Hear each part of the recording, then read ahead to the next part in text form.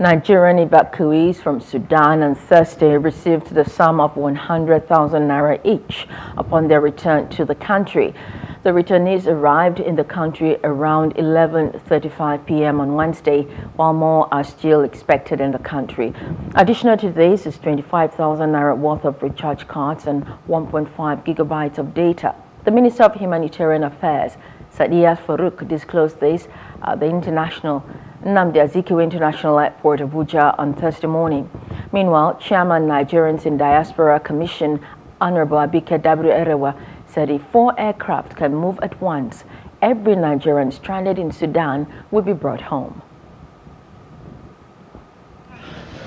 Glad, and we give thanks to Almighty Allah that all of them are back safely. No life was lost. This is the most important thing. All the efforts that have been put in place has not gone in vain. So we're expecting that with the arrangements made by NEMA, it's going to be more planes, not just 1 or 2 planes. Because Egypt makes it difficult. Egypt says if the number of people you brought is less than 200 and the aircraft can only take 150, then nobody will leave. So they want you to pick the exact number of people that you're bringing into the border.